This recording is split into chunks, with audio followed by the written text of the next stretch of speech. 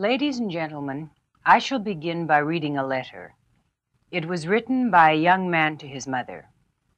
As you listen to it, I'd like you to observe and to evaluate the thinking processes that this letter reflects. Quote, "Dear Mother, today I am feeling better than yesterday.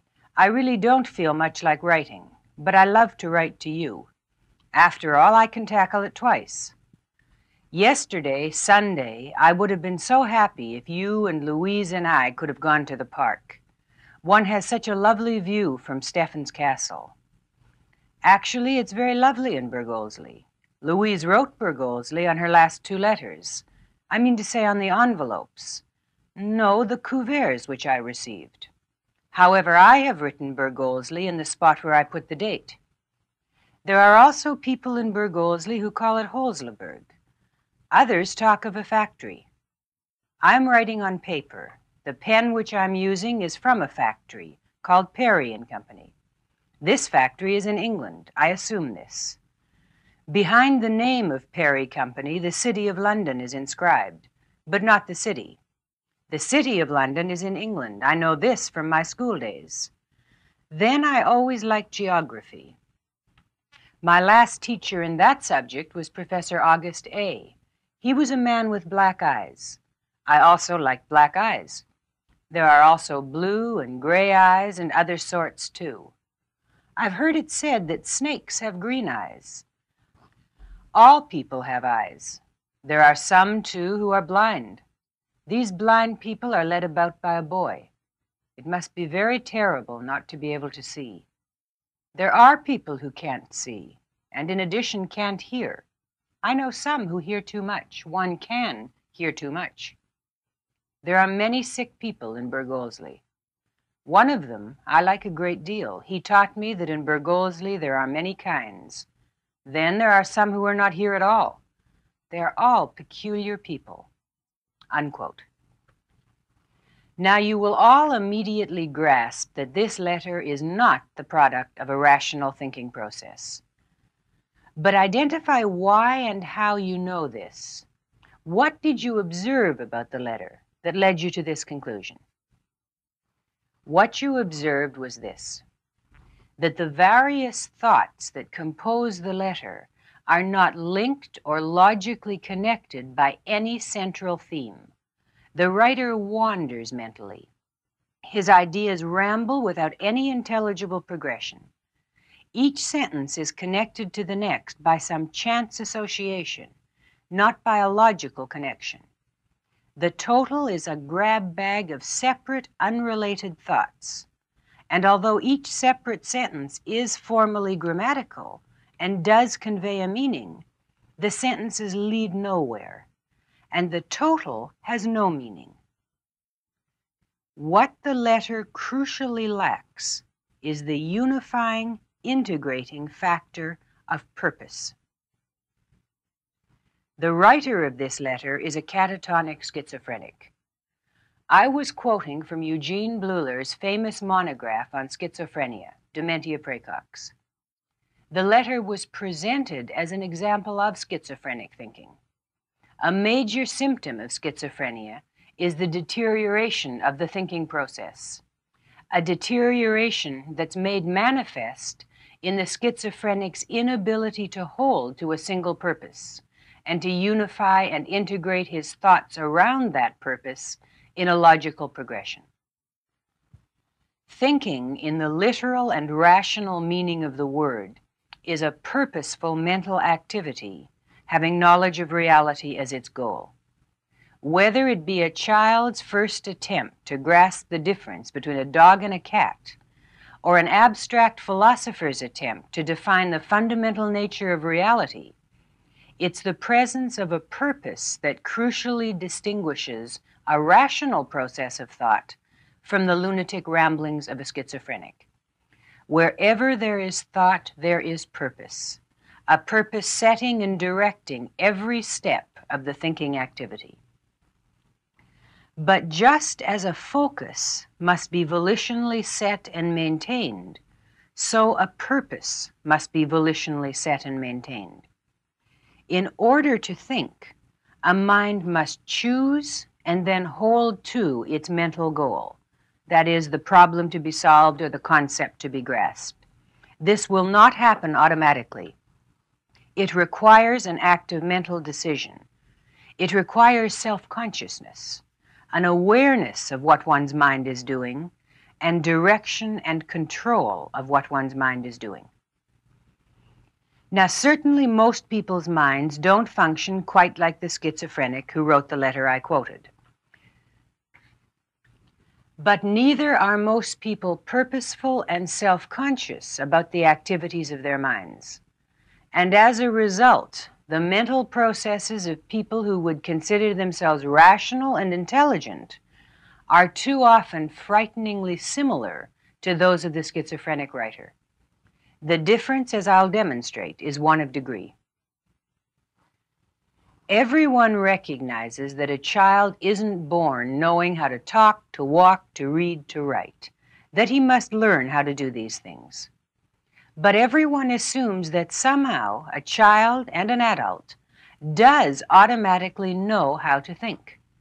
Everyone assumes that thinking is in effect an instinct, something that one just knows how to do, and that no process of study or learning is required.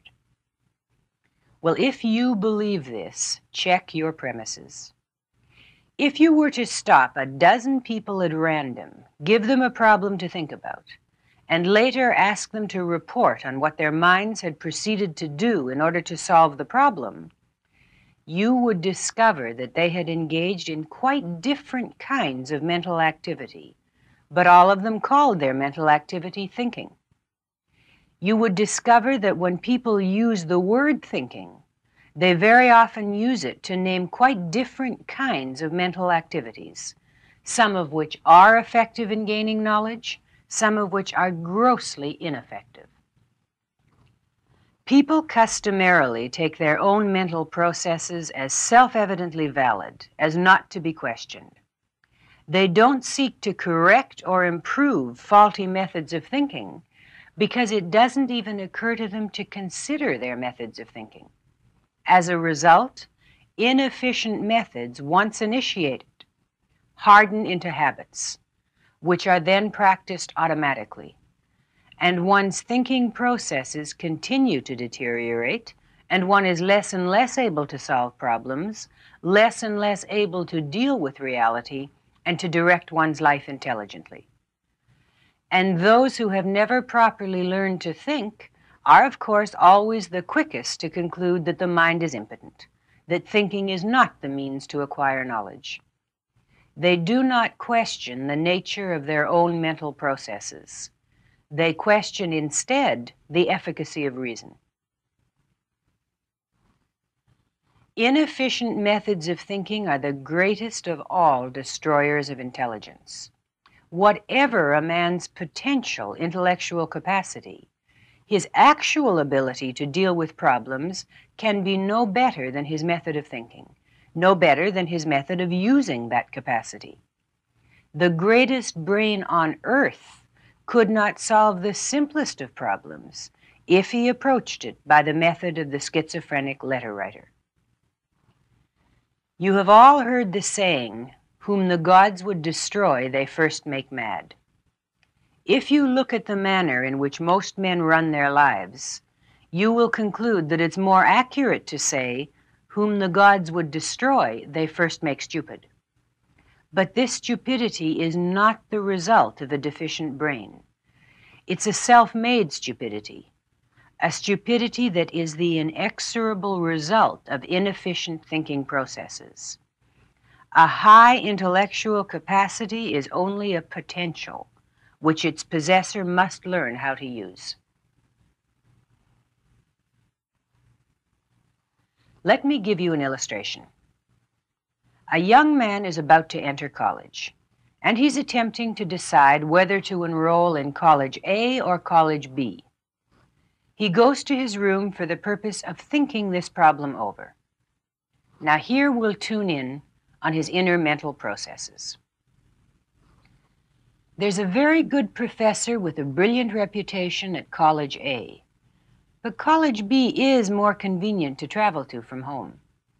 I wonder if Dad'll buy me a car. I liked the new Thunderbird. The gray and white one I saw was great. Dad's a tightwad. He said he'd get me a car, but he'll probably change his mind. Carol is going to College A, I think. I don't see much of her these days. I wonder who she's been going out with. Oh, yes, the fees at both colleges are the same, so there's really no issue there. I think I'll give Carol a call tonight. Now, I wonder which college has a better selection of courses. That would be important to know. I rather like the powder blue Thunderbird, too. They say college is much more difficult than high school. But I'll do all right. I've always been a good student. But how the devil am I going to decide which college to attend? At this point, the boy's father enters the room and asks him what he's been doing. The boy answers that he's been thinking very hard about which college to attend, but somehow he can't seem to decide. Now the question is, has this boy been thinking? The connections between his thoughts were certainly more understandable than those of the schizophrenic. But observe the very significant similarities. Here again, there was no logical relationship between one thought and the next. There was no consistently followed purpose dominating and integrating the sequence of thoughts. The mental process was essentially passive. The boy didn't direct the actions of his mind. Rather, he was simply the observer of associations made by his subconscious. If one may compare the mind to a car, then this boy didn't drive the car. He just went along for the ride. Ask yourselves how often you have engaged in a similar mental process and called it thinking. To the extent that you do so, the difference between that boy and you on the one hand and the schizophrenic on the other is that the boy and you can reassert and reestablish control over the function of your mind by choosing to do so. The schizophrenic cannot. What should the boy have done instead? Well, in essence, his thinking process should have followed a pattern such as this. Why am I going to college? To train myself for my future profession. Then which college, A or B, can, to the best of my knowledge, best further this end? There are three essential criteria. First, the general academic level of the respective colleges. Second, the caliber of the professors in the field I'll be studying. Third, the comprehensiveness of the courses offered in my field at the respective colleges. It seems that the academic level of the two colleges is the same. Both are regarded as of the top rank. Professor R., who teaches at College A, is said to be a brilliant man in his field, and no one has a reputation equal to his at College B. College B, however, offers almost twice as many courses as College A, which means that I could acquire a wider and firmer education there. I think this outweighs the advantage of studying with Professor R. I think, therefore, that I will attend College B. Now, needless to say, the thinking process I just presented is highly simplified, but it does reflect the essence of the right approach. The establishment of a purpose, the asking and answering of relevant questions, and a deduction from one's answers that is consonant with one's original purpose. Now, if it happened that in comparing the three aspects of colleges A and B, he found them to be equal, the boy would then be free to decide which to attend by another and less fundamental standard, such as perhaps which college was more physically convenient to reach from home, or which college Carol was attending. But then he would have to know that he was no longer judging by academic or scholastic criteria, and he would have to know why he was justified in acting on some other standard. I have compared the mind to a car. To continue the metaphor, we call the process of active, purposeful thinking front seat driving, and we call passive associational thinking backseat driving. Let me explain why. Consider what one does when one is the driver of a car, sitting behind the wheel and heading toward a chosen destination. The front seat driver first must know exactly where he intends to go. Then he must direct the motion of the car toward his chosen goal by the shortest and most efficient route. He must, as he drives, watch constantly for road signs, signs that will tell him that he's proceeding in the right direction. He must constantly be in total control of what's occurring. He must deliberately choose and direct each step of his progression. Now consider, in contradistinction to this, what one does when one is the passenger of a car, just along for the ride, when one is a backseat driver. The backseat driver has no purpose in the sense of a destination that he has assumed the responsibility of reaching. He's passive with regard to the final goal of the car. He's simply being carried along and is neither initiating nor influencing the motion and direction of the car. He sits passively, observing whatever scenery the car may happen to pass, ending up wherever the car may happen to stop. The scenery he sees is the scenery that rolls by his window, and he is only its passive contemplator. In the same way, the backseat driver of thought doesn't choose a final goal, a destination, a purpose to his mental activity. He is mentally carried along passively. He doesn't direct the progression of his thought. He merely observes whatever his subconscious feeds him by chance association. And the conclusion or decision, if any, which he finally reaches in his thinking, is determined not by facts, not by logic, but by whatever random ideas, memories, emotions, and images happen to lead him. The first attribute, then, of efficient, rational thinking is that it be purposeful, that it be goal-directed. The thinker must consciously, deliberately choose his purpose, that is, choose the problem to be solved, the question to be answered. Now, once that purpose is chosen and is clearly defined, the means of holding to it and never deviating from it is to set oneself sub-purposes, which means to raise and to answer relevant questions. Here again, the analogy of a front seat driver of a car will be useful. The front seat driver heading for a specific destination in Connecticut must know that there are certain signs along the way, signs indicating turns and highways and street names, that will tell him that he's moving toward, not away from, his ultimate goal. In the same manner, the front seat driver of thought must know the markers along his mental road. He must know the questions that have to be asked and answered, the sub-problems that must be solved along the way to his ultimate goal. The boy in the second and rational example of thinking which I gave you first defined his problem, to decide between two colleges.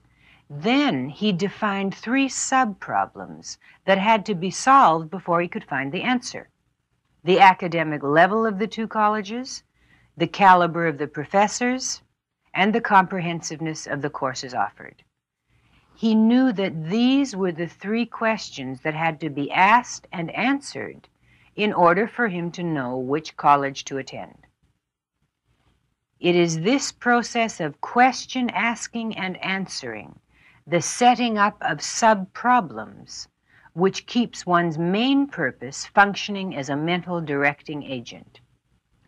Either the asking of the right questions will give you the answer if you already possess the necessary knowledge in your subconscious, or the questions will tell you what you have to find out. You will remember that in the second lecture of this course, Mr. Branden discussed the nature and function of the subconscious. He explained that the subconscious is the sum of all of one's perceptions, identifications, associations, and conclusions on which the mind is not presently and actively focused. And he described the nature of the relationship between the subconscious storehouse and the presence of a goal or purpose held in the conscious mind as follows, and I quote, "It is the goal or purpose a mind has set in any given instance that determines what material out of the total content of the mind's knowledge will be fed to it from the subconscious.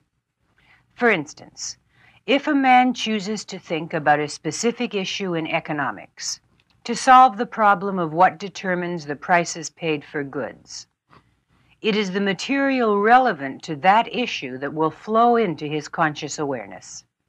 His subconscious will feed him for his consideration such knowledge as he possesses about supply, demand, production, consumption, trade, etc.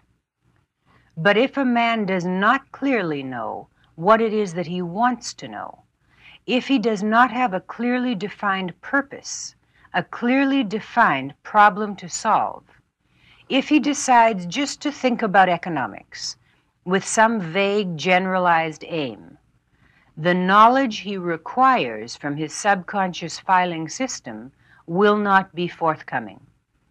His mind will wander aimlessly among chance bits of knowledge and random connections. He will find himself unable to concentrate and will soon give up the attempt as futile.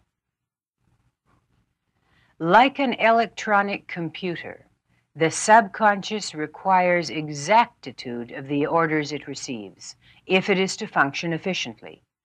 And if it is given contradictory orders, it will not function at all. The failure to solve a problem is often caused by the absence of a precise, unequivocal definition of the problem one wishes to solve. A purpose in a mind acts in relation to the subconscious as a standard of selection, without which no thought is possible. When a mind abandons purpose, it abandons thinking, and what drifts through it from the subconscious is determined not by logic, but by association." Unquote.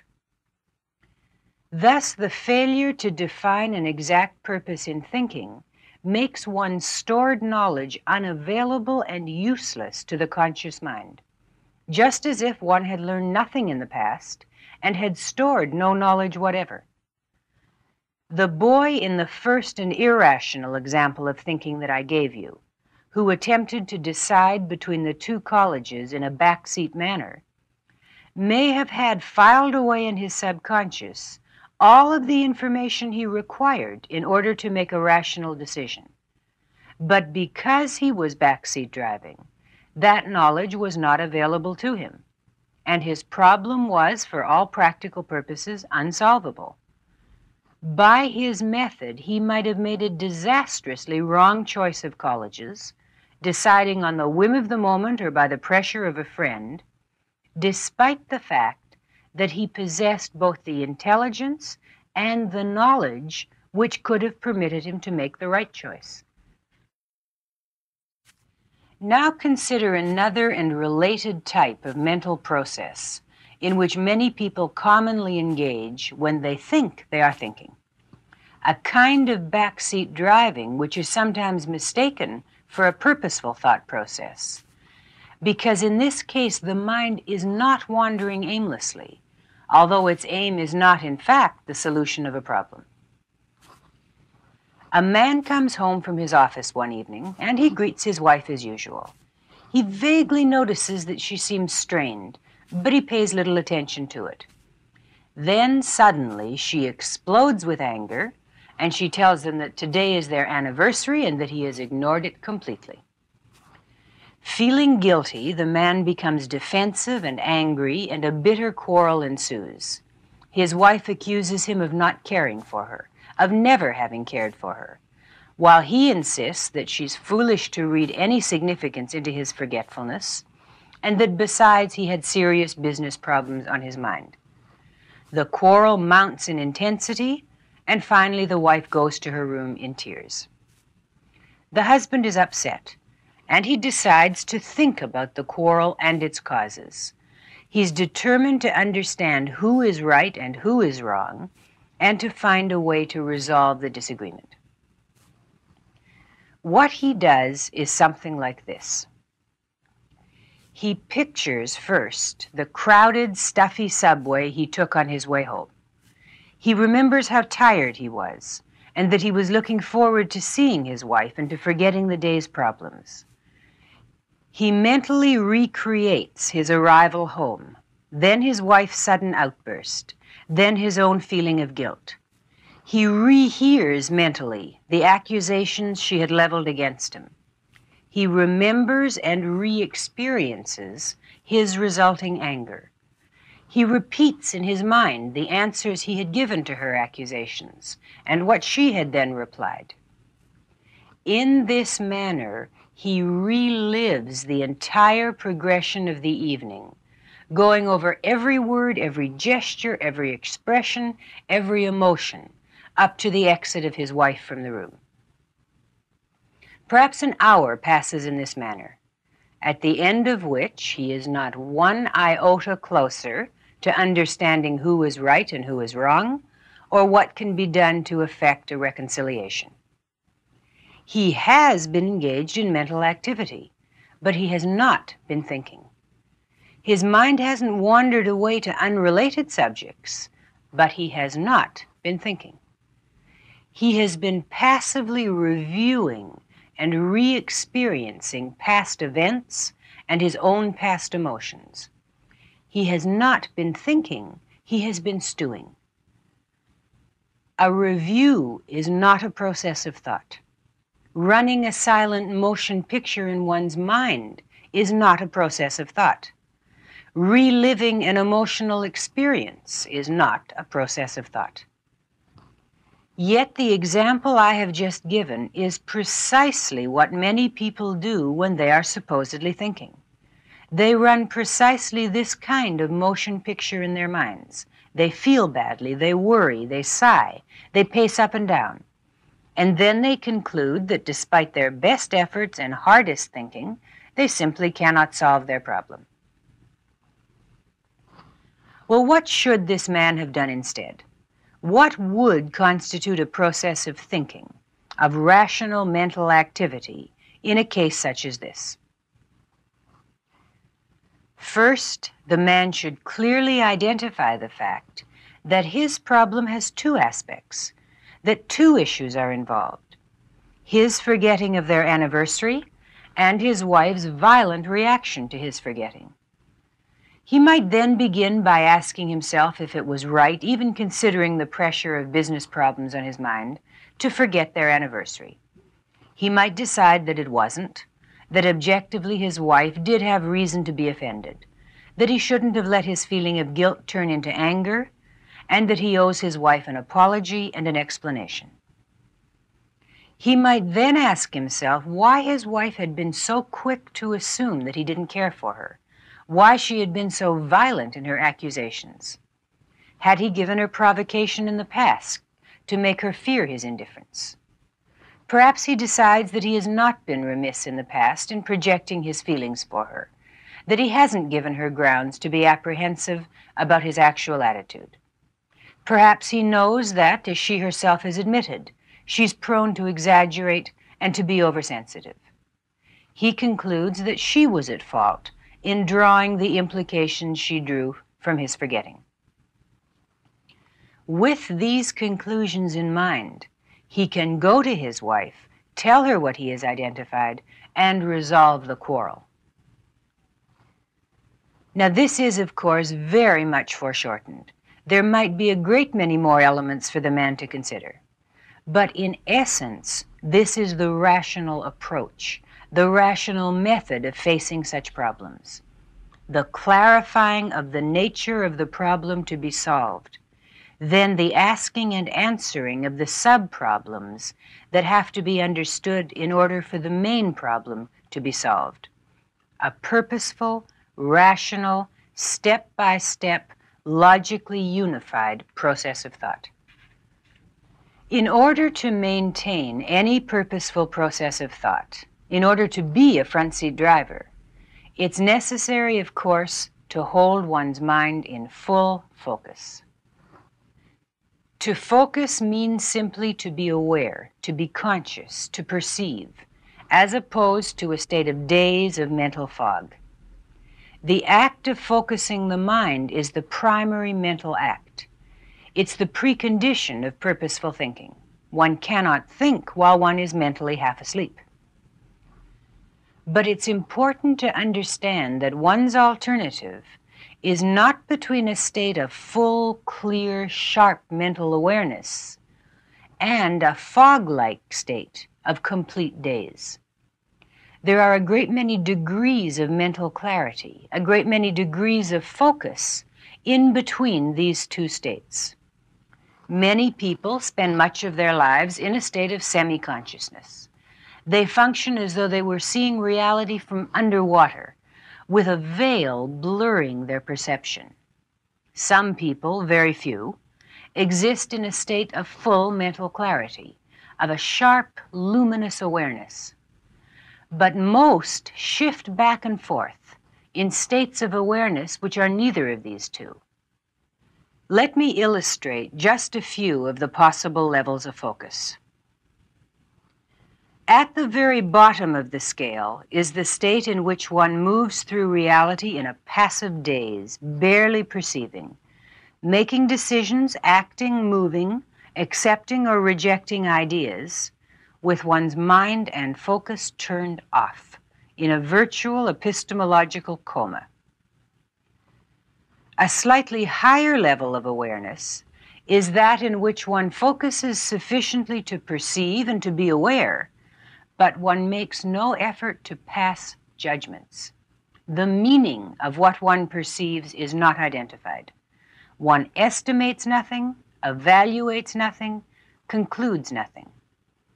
In such a state, you might, for instance, hear and understand every word that I'm saying tonight, but form absolutely no judgment on the validity of what you're hearing. You don't ask if what I'm saying is true or false, right or wrong.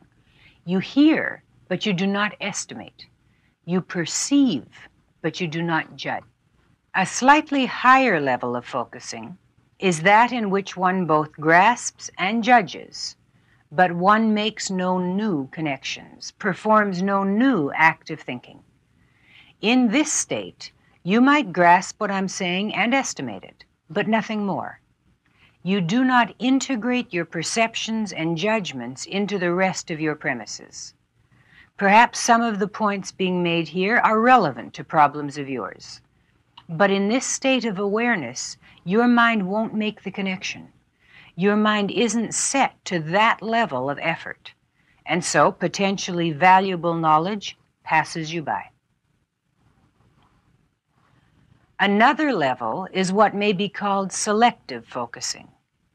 In this state, one is aware of a splintered reality, a partial reality, a segmentalized reality, but not the whole. Bits and aspects, but never the total of what one is dealing with. In this state, you might focus now and again on one point or another. Your consciousness comes and goes. It sees one issue and then drifts away, and there is no whole, no sum in your mind. Only the memory of isolated sections and parts, disconnected and unintegrated. Full mental clarity means a state in which one perceives, judges, connects, and integrates the full conceptual meaning of every aspect of that with which one is dealing. One grasps, one judges, one looks for new connections, new applications, new integrations. One assumes the responsibility of full consciousness. Let me illustrate what the state of full focus means in the following way. It's the state of a skilled hunter moving through a jungle. The hunter isn't afraid, but he knows that danger exists and that he must be alert for every sign that will give him warning. As he moves, his senses and mind are fully sharp, fully ready, and set to perceive. He will immediately hear any unusual sound. He'll immediately perceive any unusual sight that might signal danger. If he hears an odd sound, he asks himself whether it's a rustle of grass or the hiss of a snake. He interprets and judges everything, and he does so as carefully and accurately as possible. If he sees something new and unknown to him, he does not shrug and turn away because understanding requires too much effort. He knows too clearly that his life depends upon his power to understand, that his survival depends upon the efficiency with which he uses his mind. This is the state of full focus. But it should not be reserved for one's excursions into the jungle. You need it now and at this moment, and in all the moments of your life.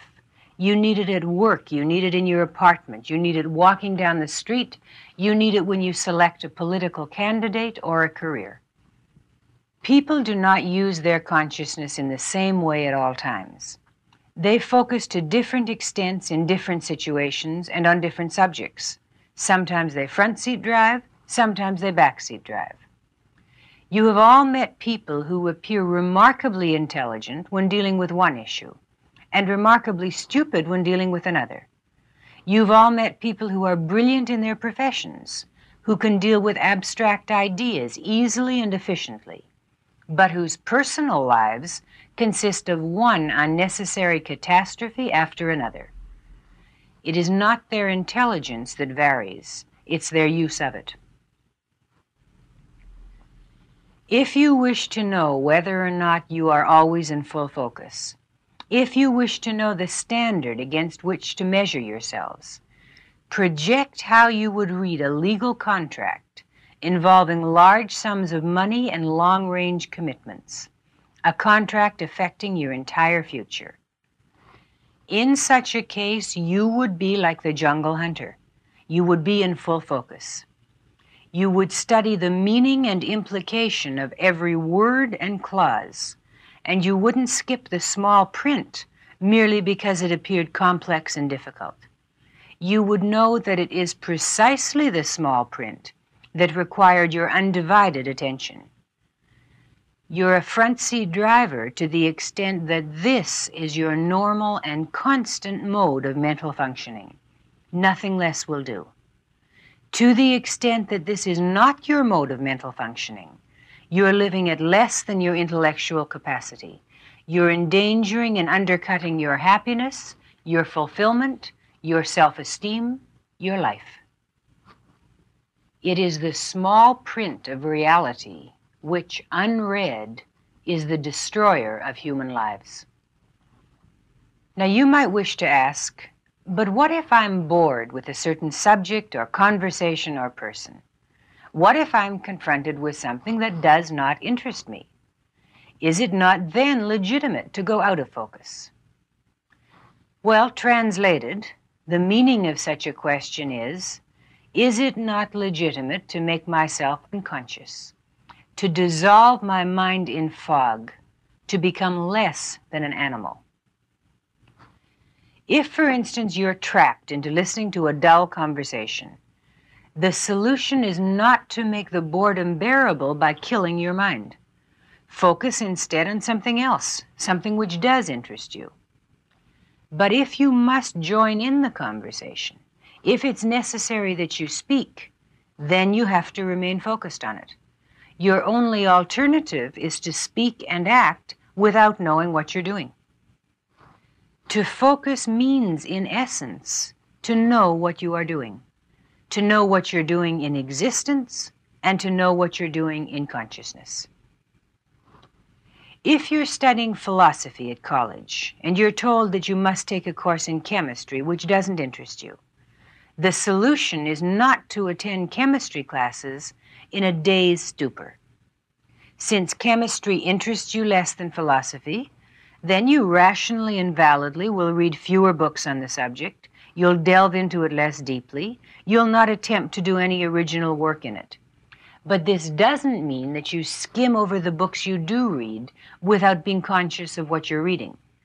Your premise can legitimately be that you'll learn less, but you will still have to learn what you are learning. You'll still have to know what's being said in class. You will still have to remain conscious. You'll have to be fully as much in focus as when you're studying that which does interest you. What is optional in the life of any man is what he chooses to deal with and to what extent. What is not optional is the mental state in which he deals with whatever concerns him. What is not optional is whether or not he will remain in focus. Are there times when it's proper to give one's mind a rest? Most certainly, if one knows what one is doing. At the end of a busy day, you might come home, fling yourself down on the sofa, empty your mind of any purposeful pursuit, and just float. There's nothing wrong with this, provided you know that you are giving yourself a mental rest. You're in danger only if you don't know the difference between this state and a state of purposeful mental work. To be in focus doesn't mean that one must always be in the pursuit of the solution to a problem. If, for instance, you go to a party, you're not there to solve intellectual problems, but you should be fully as much in focus. All that has changed is the object of your focus. A celebration doesn't mean escape from the responsibility of consciousness. It only means the suspension of productive work. Are there people who need to go out of focus, who need to turn off their consciousness in order to celebrate, in order to feel free to enjoy themselves? Yes, there are. But that is a state of neurosis. These are the people who are running from the knowledge that they have nothing to celebrate, that they have no self-esteem, and that only a self-induced mental stupor can anesthetize their self-loathing. The cardinal tool of thinking done in full focus is language. To illustrate the indispensable role of words as the means by which man retains and symbolizes his abstractions, I'll ask you to try the following experiment. Consider any conviction of yours which you feel confident of your ability to prove, such as the conviction that murder is immoral. Now, and I'm going to give you a moment to do this here, now try to prove this conviction, to prove it in your own minds, but to do so without using any words whatever. From your expressions, I take it that you've observed it cannot be done. There is no way to form or retain your thoughts in consciousness, no way to order them in a logical progression, no way to front-seat drive without the use of language. Without language, man cannot sustain a thinking process. People often do attempt, however, to think without language. The result is that they go out of focus. In the place of words, they substitute emotions, images, and memories. But these are not substitutes for clearly formed, verbalized ideas. The conclusion of a syllogism is not reached by the union of an emotion and a mental picture. When people speak to each other, they normally do not intersperse between their sentences picture sketches and reports on their random emotions. If they did attempt such interspersions, they wouldn't be understood.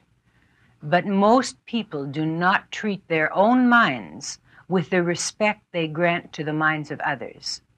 They assume that for themselves, any chaotic hodgepodge is good enough. Now, of course, there are people who do speak chaotically and incomprehensibly to others, who do mutter inarticulate sounds about their feelings rather than clearly communicate ideas. These are the people who will say, "Oh, I can't explain it, but I know what I mean." The truth is that such people do not know what they mean. They merely feel what they feel they mean. And very often, using words literally, they don't mean anything at all, a fact which they're spared the discomfort of discovering by never attempting to translate their feelings into words. Of course, it sometimes can happen that a man has a thought for which he isn't immediately able to find the words. The thought is the product of some subconscious integration of ideas. The thought may even be valid, but he does not know what that thought is until he can translate it into words. Knowledge, conceptual knowledge, begins only with the employment of language.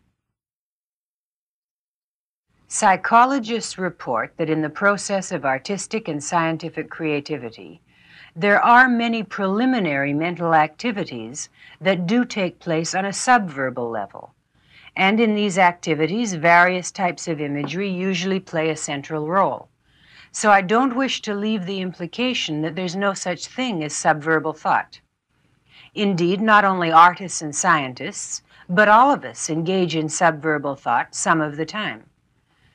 But what has to be stressed in this context is that such subverbal processes are at best only one stage, the beginning stage, in the overall process of thought and creativity.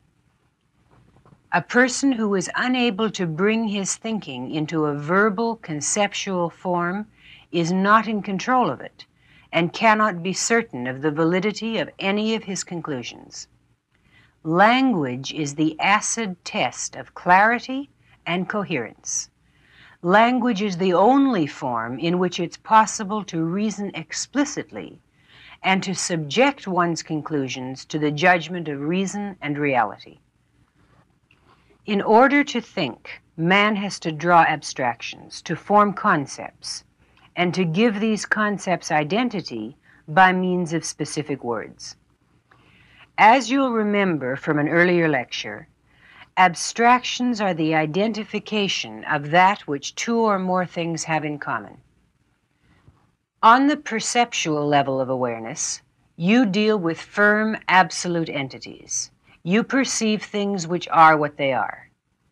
In order to deal with reality on the conceptual level, in order to have your thinking correspond to reality, your concepts and the words you use to denote them have to be as firm and absolute as reality itself. They have to mean what they mean.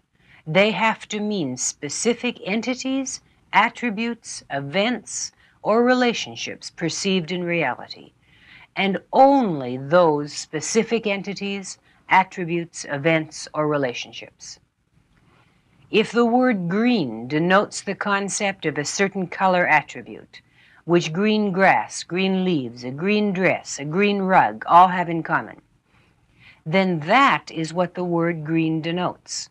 That is the identity of the concept. And to remain a concept, it can have no other meaning.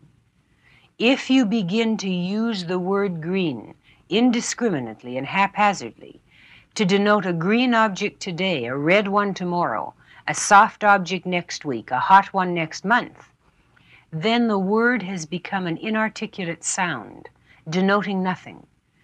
And the corresponding representation in your mind, which should have been a concept, is now merely a patch of mental fog. The law of identity is the link between metaphysics and epistemology, between existence and consciousness. It is the basic axiom of reality which man must follow as a basic rule in all of his thinking. In reality, things possess identity. They are what they are. In thinking, it is man's mind that has to provide his concepts with identity. He cannot do it by whim or by subjectivist preference. He can do it only by making his concepts denote specific aspects of reality. He has to maintain the absolutism of the law of identity in his mind as totally as it is maintained in reality. If he fails to do this, whatever goes on in his mind is no longer awareness, nor thinking, nor reason, nor knowledge. The identity of a concept is its definition. The guardians or destroyers of your mental efficacy, of your intelligence, of your knowledge, of your ability to deal with existence, are the definitions of your concepts and of the words that denote your concepts. When these definitions are absolute in their precision, they are your guardians. The degree of their imprecision, of their vagueness, is the degree to which they become your destroyers. When definitions are precise, they are the tools of thinking. When they are imprecise, they are the impediments, the blocks, the barriers to thought. What is a definition? A definition is a statement that identifies the essential characteristics of the aspect of reality which a concept denotes. A definition names the identity of a concept by naming the essential characteristics of the entity, attribute, event, or relationship which that concept denotes. Well, what do we mean by essential? We mean that which makes a thing what it is and differentiates it from all other things man knows, that without which it would not be the kind of thing it is. For example, suppose we defined the concept man as a living being who walks on two legs. Well, this is true of man, but it would not be a definition because it would not name the essential characteristics of man. It would not name that which makes him what he is and differentiates him from all other entities. A man may lose his legs or be unable to walk, but he would still remain a man. Suppose we defined man as a featherless biped.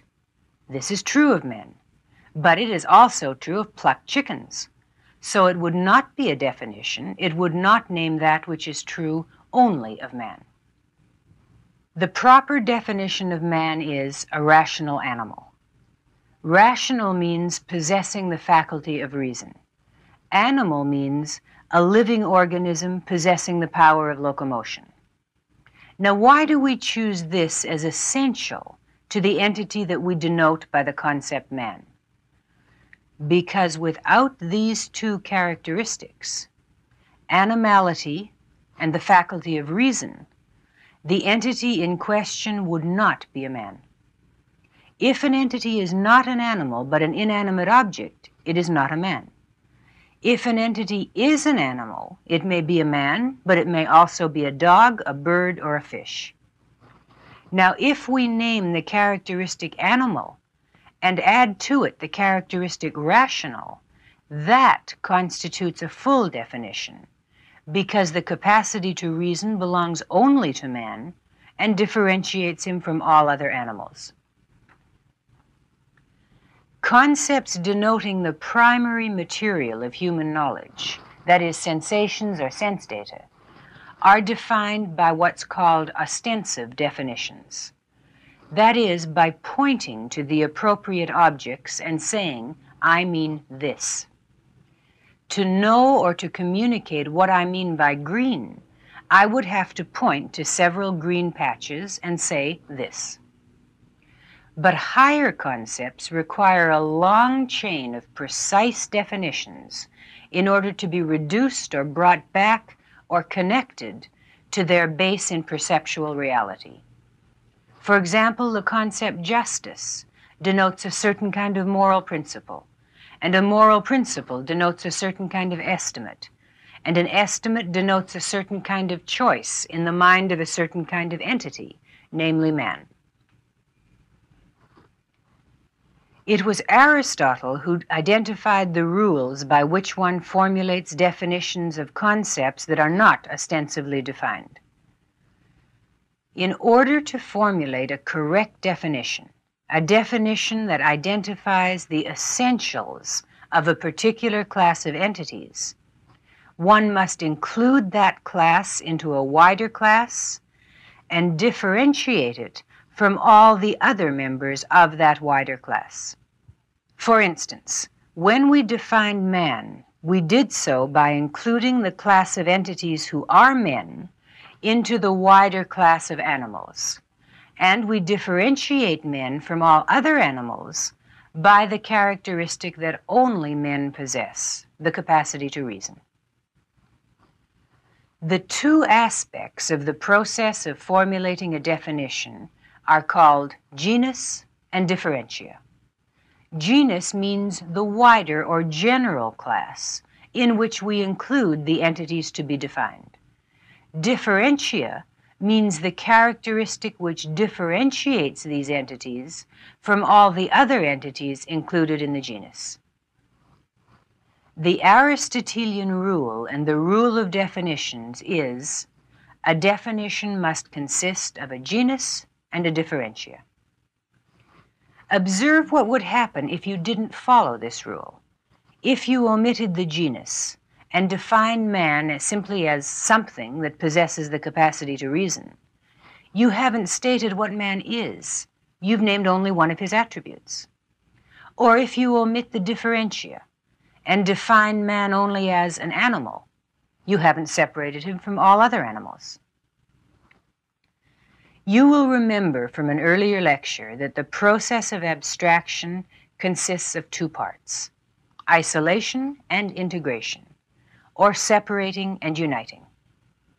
The same principle applies to the process of formulating definitions. To define a concept, we integrate it into a genus and isolate it by means of a differentia. We unite it with a wider class and separate it by means of its particular characteristic. In this manner, the filing system of one's subconscious is kept in order, and one's mind knows exactly where to find the meaning of any word or concept it uses. It looks for the meaning of the word man in the category labeled animals, and finds the definition pertaining only to man. In this manner, every concept in one's mind has a specific identity, a specific meaning, and is not confused with any other concept. But you must remember that the structure of man's knowledge and of his concepts is hierarchical, and so is the structure of his definitions. The precision of any particular definition depends on the precision with which one has defined the concepts it uses. For instance, the precision of the definition, man is a rational animal, depends on the precision with which one has defined the concepts of animal and rational. All concepts and all definitions have to be filed and cross-filed in one's mind. They have to be identified and integrated, and this process has to be kept up, widened, refined, expanded, with the growth and expansion of one's knowledge. Let me give you an example. When a child first grasps the difference between living beings and inanimate objects, his own first definition of man would be, in effect, a thing that moves and makes noises. This would distinguish men from the things that don't move or make noises, from things that are inert, inanimate. And, please note this, it would be a correct, true, valid definition in the context of the child's knowledge. At this stage, the child hasn't yet grasped the difference between men and other animals. You may observe that children need quite a long process of learning before they fully grasp this difference. As the child's knowledge grows, he'll expand his definition of man to a thing that moves, makes noises, walks on two legs, and has no fur, as distinguished from dogs or cats. Again, in the context of his knowledge, this is a perfectly valid definition. He'll need a long time before the definition, a rational animal, becomes meaningful to him. But, and please note this, when he reaches that stage, he will not find that he has to reverse or contradict his earlier definitions. They were not false, they were true of reality. And now he doesn't have to discard the knowledge they identified. He merely incorporates that knowledge into a definition which includes a much wider knowledge. When he now defines man as a rational animal, this definition implies the facts that man moves, makes noises, walks on two legs, and has no fur. All these facts are still true of man, but in the context of an adult's knowledge, these facts are not sufficient to distinguish the concept man from all his other concepts. They are no longer the essential facts. They can no longer serve as a definition. This example illustrates the process by which man gains knowledge and by which he keeps his mental files in rational order, as well as the role of definitions in this process. It's a process by which man enlarges the scope of his capacity to differentiate, to discriminate among all the aspects of reality that confront his awareness. In forming or in accepting a new concept, he must always formulate a definition which distinguishes this concept from all his other concepts. Thus he learns to think and to perceive in terms of essentials, in terms of precise, specific differentiations. He learns to endow his concepts with specific meanings, that is, with specific identities. And he keeps his knowledge, his conclusions, his convictions free of any contradiction. Don't make the mistake at this point of deciding that definitions are therefore subjective or relative. Definitions do depend on the total context of a man's knowledge, but the definition which is objectively correct at any stage of his development is the definition that embraces the context of all the knowledge available to him at that time and in that respect. For example, a child's definition of man doesn't clash with our adult definition. It's merely more generalized, less specific, and so is the state of the child's knowledge, and so are the issues with which he deals. But if an adult decided to claim as valid the definition of man as a thing that moves and makes noises, ignoring all the rest of his own knowledge, ignoring all the knowledge available for him to learn, that would be a false, subjective definition. Nothing is more disastrous than the kind of conclusions men reach and the kind of actions they attempt when their concepts are devoid of firm, absolute, precise definitions, and their knowledge, therefore, is non-integrated. If you understand what chaos would occur within your consciousness if you were vague about the meaning and the application of a single concept such as green, you can easily imagine what would happen inside a mind that tries to draw abstractions from abstractions, to integrate concepts into wider concepts, with no precise definitions, no clear understanding of what it is that any of his concepts denote. You can easily imagine what will happen when such a mind tries to function on the level of the higher, more complex abstractions, such as love, poetry, electron, individualism, with gaps in meaning all along his mental chain, with vague approximations and undefined notions, with chaos built on chaos, and fog abstracted from fog.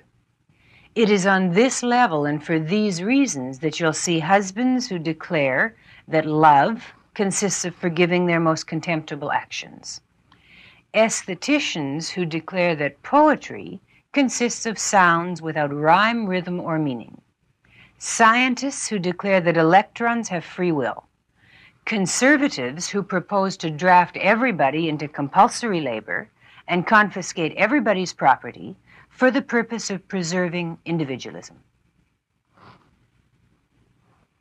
If you want to bring order into your mental files and efficiency into your methods of thinking, begin by formulating precise definitions for the concepts you use.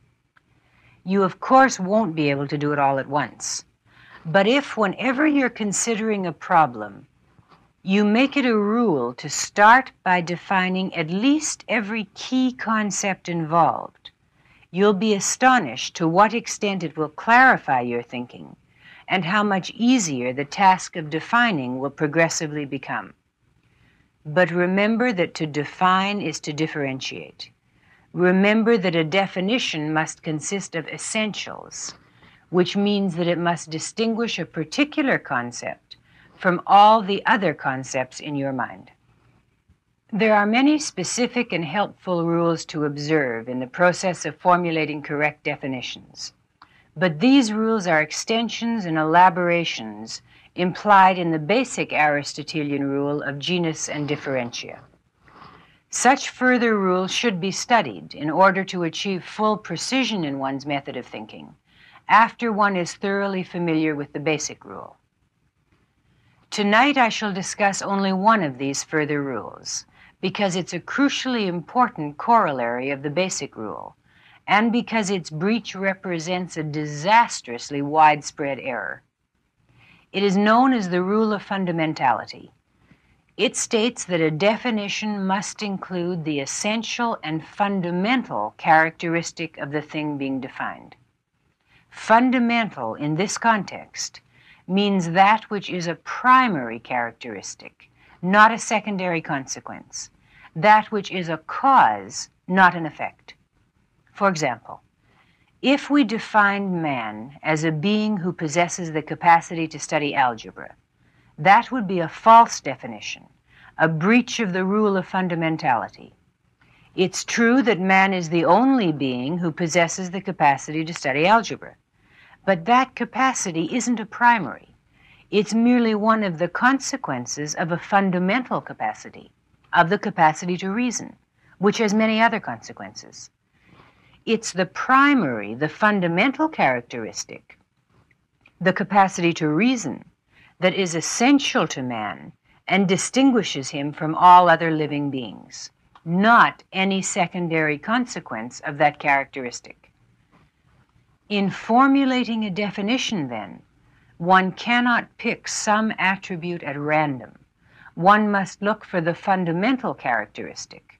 One must consider all the known aspects that distinguish this particular entity from all other entities, and then select that characteristic which is the cause of these aspects. Let me give you some examples of what would happen if one ignored the rule of fundamentality. One could then define man as the animal who can weave baskets, or the animal who can read French, or the animal who uses electric coffee pots, or the animal who likes movies. All these characteristics belong only to men. Lower animals don't possess them. But all these characteristics are non-essentials, and therefore all such definitions are false. These examples show the error of picking some random attribute as the differentia of a definition. Now let me give you some examples of the same kind of error, that is, ignoring the rule of fundamentality, in picking some random attribute as the genus of a definition. One could then say that a skyscraper, an oak tree, a telegraph pole, and a man over 6 feet tall are entities of the same kind, of the same genus, because all of them are tall. Or one could say that men, chickens, tables, and chairs are entities of the same kind, the same genus, because all of them have legs. The breach of the rule of fundamentality, the error best described as definition by non-essentials, is perhaps the most disastrous of all the errors men can make in their definitions. For instance, certain modern sociologists and psychologists will define man as the animal with a sense of humor. Well, a sense of humor is blatantly a consequence of the fact that man possesses a mind. And more specifically, it's a consequence of certain special premises in his mind.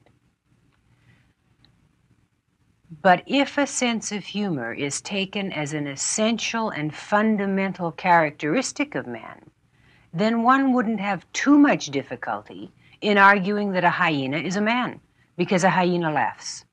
And one could also argue that men are hyenas. Such a claim is perhaps not too far from the intention of people who will define man in this manner. Or consider the definition of truth that's given by some members of the logical positivist school of philosophy and is propounded by them in some of our leading universities. Truth is that which is publicly verifiable. Now, it's certainly the case that that which is true can be verified publicly, but this is only a secondary, non-essential consequence of the fundamental fact that truth is that which corresponds to reality.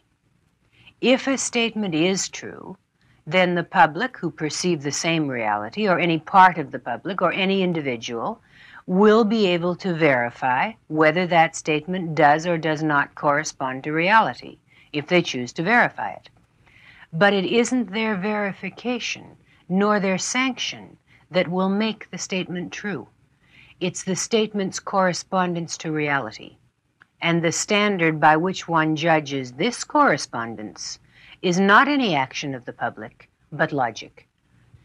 You hear examples of such definitions by non-essentials constantly today, only you may not recognize them.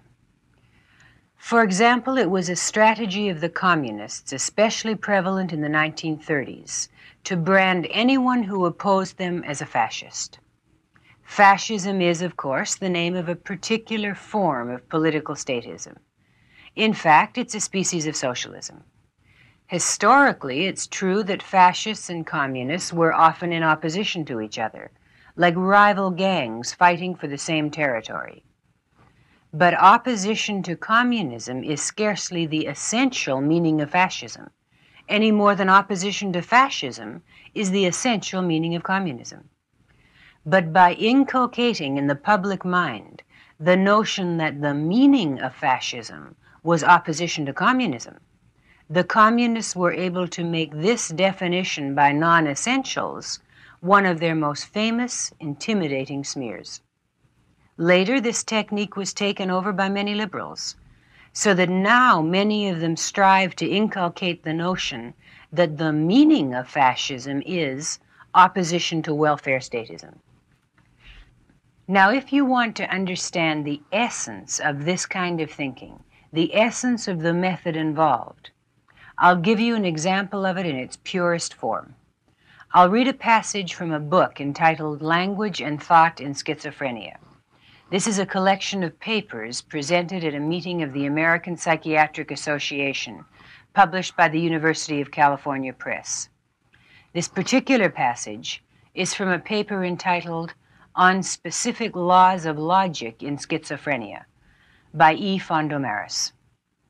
Quote, a schizophrenic patient of the insane asylum of the University of Bonn believed that Jesus, cigar boxes, and sex were identical. How did he arrive at that strange belief? Investigation revealed that the missing link for the connection between Jesus, cigar box, and sex was supplied by the idea of being encircled. In the opinion of this patient, the head of Jesus, as of a saint, is encircled by a halo, the package of cigars by the tax band, and the woman by the sex glance of the man. Apparently, our patient had the feeling that a saint, cigar package, and sexual life were identical. That is, the feelings which he experienced when he spoke of a saint, cigar package, or sex life were the same. The difference between normal and schizophrenic thinking seems to be that whereas for a normal person, the particular of being encircled is only one of many accidentals, for the schizophrenic patient, it is the quality expressing essence. Unquote. I think this makes graphically clear the meaning of definitions by non-essentials and why one should eliminate them from one's thinking. But this quotation mentions another crucial aspect of inefficient thinking, a mental habit responsible for a great many intellectual disasters. That is, the substitution of emotions for thought. The failure to distinguish thought from emotions, facts from feelings. The treating of emotions as tools of cognition, as sources of knowledge. Observe the doctor's explanation of the cause of the schizophrenic's conclusions, and I quote again. Apparently, our patient had the feeling that a saint, cigar package, and sexual life were identical. That is, the feelings which he experienced when he spoke of a saint, cigar package, or sex life were the same, unquote. Obviously, the sole standard by which the schizophrenic judged truth, reality, identity, logic, definitions, knowledge, every aspect of awareness, was his feelings. If he felt that the three objects were the same, they were the same to him. The attribute he picked to prove his belief, the attribute of encirclement, was not the result of thinking, but of rationalization. To rationalize means to pick some random explanation to justify one's feelings and stick to it regardless of reason, logic, evidence, or argument. In fact, whenever you hear a person stubbornly maintain some preposterous argument, in spite of any evidence to the contrary, you are observing a person who has suspended thought and is asserting the nonsense in order to justify some feeling, which is the actual cause of his belief. A sane person doesn't suspend his thinking as frequently or as thoroughly as a schizophrenic. Nevertheless, remember that whenever and to whatever extent you allow yourself to believe that it's true because I feel it's true, you are acting on the epistemological principles of schizophrenia at that time and to that extent. A schizophrenic can't change his methods of thinking. You can. It's terribly important to distinguish very clearly in every issue what you think and what you feel, and to be on guard against any mixture of the two. This doesn't mean that you have to repress your feelings. It means only that you have to know which is a feeling and which is a rational judgment of fact. And whenever the judgment of your mind clashes with your feelings, it's the judgment of your mind, not your feelings, that you must accept as your tool of cognition, as your guide to reality. For instance, if you decide to take a certain action because you've concluded for rational reasons that that action is right, and you find that it gives you pleasure, that's the proper relationship between thought and emotion. But if you decide that an action is right exclusively because it gives you pleasure, then you're reversing cause and effect. You're taking an emotion as a tool of perception. You're assuming that your emotion proves the action to be objectively right. The focus on one's feelings as one's primary concern is one of the crucial distorters of thought. And let me give you an example of how you might take emotions as tools of cognition without even being fully aware that that is what you're doing.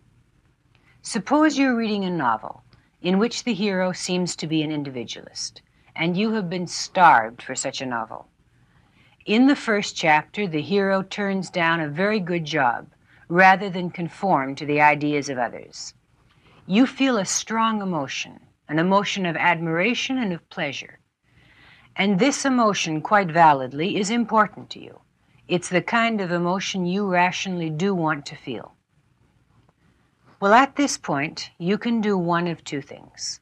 You can continue to perceive, to see what the book is about, to judge what you're reading. Or you can lose yourself in the pleasure you feel, focus only on it, look only for ways to maintain it, ignoring and evading any evidence that might contradict it. If you do this second, you might do it without a conscious decision. It might happen as the result of a habit of thinking, a method of perception by which over a long period of time you have granted top priority to what you feel. Then, as you continue to read the novel, the hero is shown establishing a socialistic cooperative, which he says will once and for all solve the problem of jobs for everyone. Well, if your mind is functioning rationally, you will perceive that you've made a mistake. That is, that whatever this book is preaching, it isn't individualism. But if you're focused on maintaining your emotion at any price, then you'll start to rationalize it by any means possible.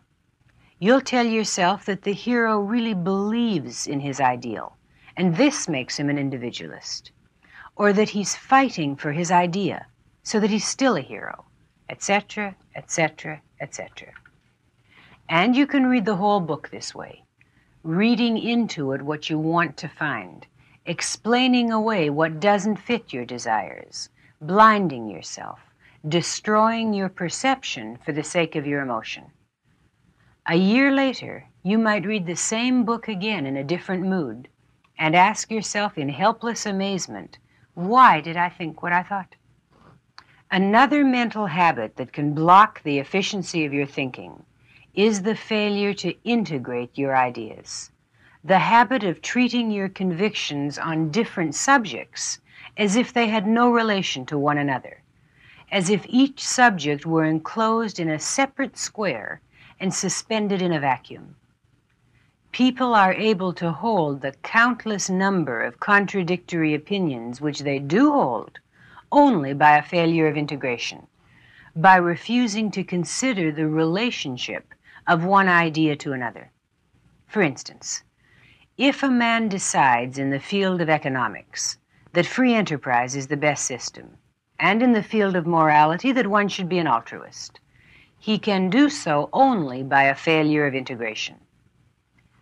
If you believe that you could never love a person who is worthless, but that you should be loved unconditionally, regardless of what you do or are, that is a failure of integration. If you hold that force is immoral, but you pick your neighbor's pocket, that is a failure of integration. If you believe that human beings must deal with each other rationally, but the only explanation you offer a child for your order is that you order it, that is a failure of integration. There is a particular form of the failure to integrate, which we call context dropping. For instance, if I have a quarrel with a friend, and we agree to discuss it the next evening, and on the next evening she comes in and cheerfully suggests that we go to a movie, not mentioning the quarrel, she has forgotten or evaded the context, the unsolved problem that still exists between us, and she acts as if the quarrel had never taken place.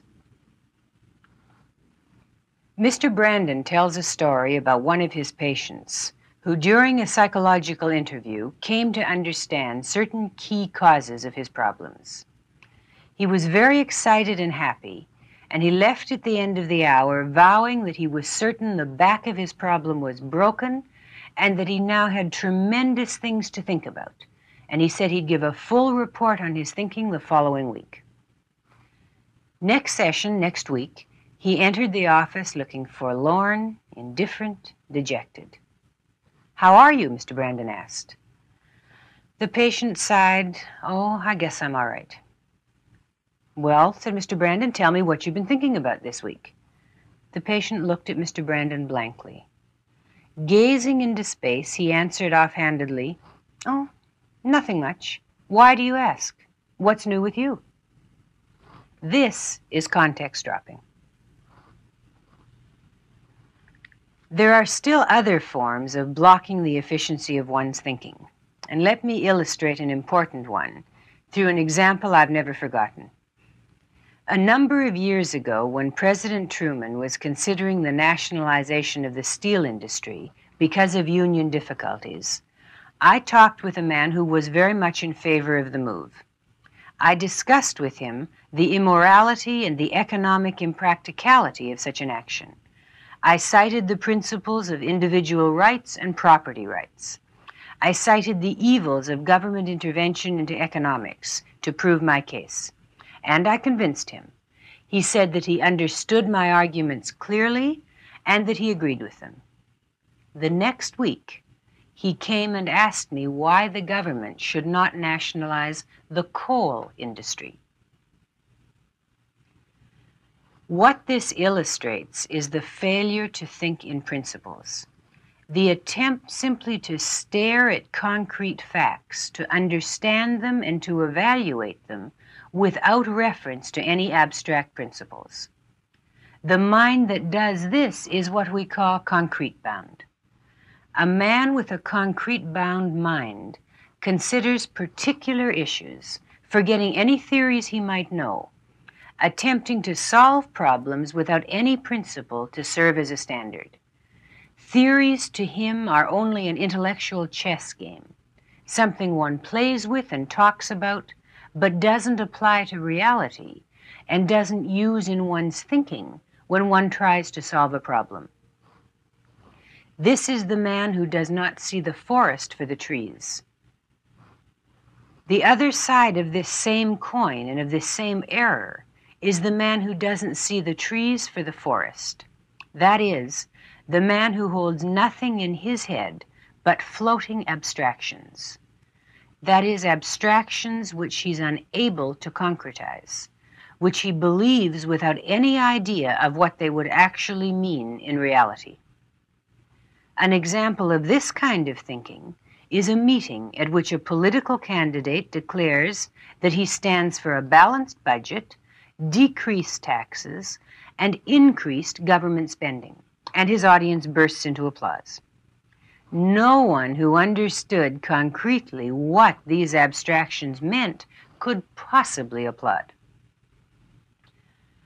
A man who holds floating abstractions understands words not in terms of what they denote, but in terms of what they connote. Words connote things to him. They call up pleasant or unpleasant emotions, associations, memories. They suggest, they do not denote. His abstractions float in space, untied to meanings, to facts, to reality. The mind that is concrete-bound and the mind that uses floating abstractions seem to be opposites. One is an unthinking Babbitt, the other an abstract ivory tower intellectual. But in fact, both hold the same basic premise.